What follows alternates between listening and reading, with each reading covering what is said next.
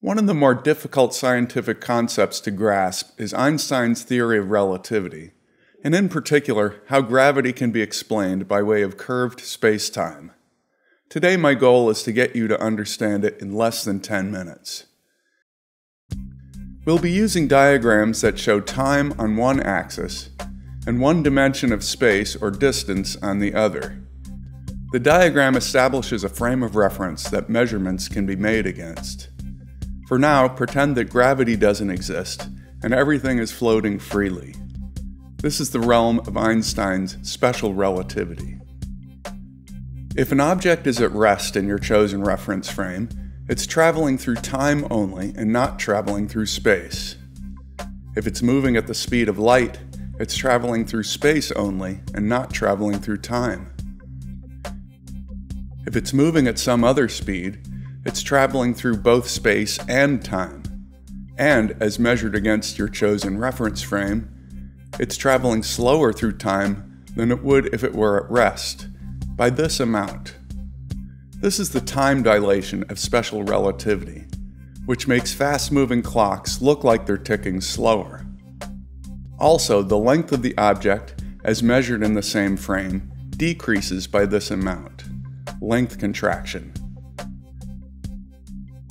Choosing a different reference frame for this same state of motion amounts to rotating the graph. For example, here's the rest frame, which is what would be experienced by someone in the rocket.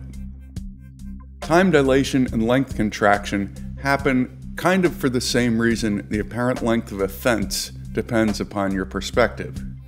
Rotate your perspective and the fence looks shorter.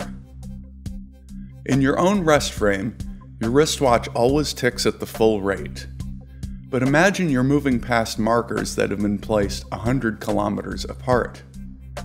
In your rest frame, they are moving past you. At 80% of the speed of light, you'd measure them to be only 60 kilometers apart. And clocks attached to them would run at 60% their full rate. Special relativity describes inertial motion. Things are either at rest or moving at a constant velocity, depending on the reference frame chosen. But if you fire up a rocket engine, you'll start to accelerate. Even in a spaceship with no windows, objectively you'll be able to tell that this is happening. An accelerometer will show not only what direction you're accelerating in, but by how much. This isn't so when you're moving inertially. In that case, whether you're at rest or moving depends on your choice of reference frame and nothing else. So a state of acceleration is absolute. It's not just a matter of perspective like inertial motion. When something is experiencing acceleration, it's no longer moving in a straight line through space-time. A straight line through space-time is called a geodesic. And if something is accelerating, it moves along a path that curves away from the geodesic it would have taken if it weren't accelerating. In other words, if it were moving inertially. So that's the big concept. Inertial objects take straight paths through space-time, and accelerated objects take curved paths. This makes sense on the graph. If the line is curved, the object is traveling slowly through space at first, and at later times, it's traveling faster. Einstein realized that an accelerating state of motion is physically, experimentally indistinguishable from just being supported against the Earth's gravity, at least in a small, local region. This is called the equivalence principle, and it's the bedrock of general relativity. But here's the catch. Ordinarily, when you're accelerated by a rocket or a cable or whatever, you have to be going somewhere. Your path through space-time curves, and you can't remain stuck on one line of space, at rest relative to other things not moving through space, like the ground or a tabletop. That is, if space-time is flat and subject to the rules of ordinary Euclidean geometry like we all learned in school. But Einstein wondered, what if gravity is a case of space-time having a non-Euclidean, curved geometry. And it turns out that's how the modern explanation of gravity, general relativity, works. The fabric of space-time is flat by default, but in the presence of mass or energy, space-time takes on a curved geometry. If you're an inertial object, as always, you will travel in a straight path, a geodesic, across this fabric. But curvature will change your orientation to space-time as you go. If you started off traveling only through time, you will travel increasingly through space as well, and fall. This can be seen most clearly if we straighten out the space-time curvature, taking the geodesic with it. The object falls through space at an increasing rate. But if you don't want to fall, if you want to remain at rest relative to the planet's surface, your path has to curve along with space-time. And that means you have to be accelerated upward. It's only within this accelerated reference frame that inertial or free objects appear to accelerate in the opposite direction, down.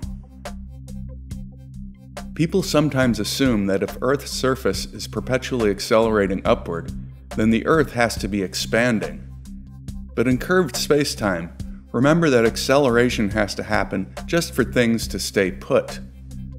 Everything at the surface is pushed upward by whatever is underneath, but it doesn't go anywhere. It's an equilibrium situation, analogous to how the edge of a rotating wheel is forever accelerating toward the center, centripetal acceleration, but the wheel isn't contracting. Gravity affects light as well as matter. A beam of light parallel to Earth's surface is deflected downward by a tiny amount. Given a few assumptions, this can be attributed to the pull of Newtonian gravity. However, the light's deflection is exactly double what Newton would expect. This was Einstein's prediction that was famously confirmed by the Eddington experiment in 1919, proving that his theory of gravity was more accurate than Newton's. Remember time dilation and special relativity? Gravity causes time dilation too. A clock deep in a gravity well and a clock far away both tick at the same rate according to their local observers. But to the faraway observer, the clock in the more strongly curved spacetime appears to be ticking slower than their own clock. Meanwhile, to the other observer, the faraway clock appears to be ticking faster. Both gravitational and special relativity time dilation have to be programmed into the GPS to keep satellites and ground clocks synchronized. To learn more, check out my other videos on the topic. With an accelerometer app, you can prove that an object at rest on a surface is indeed accelerating upward, similar to how an object on a rotating wheel is centripetally accelerating inward. And you'll learn how Isaac Newton's theory of gravity remains useful for most engineering applications, why thinking of mass as the charge of gravity is not a good explanation for the accelerometer experiment, and why Einstein's theory is just better overall.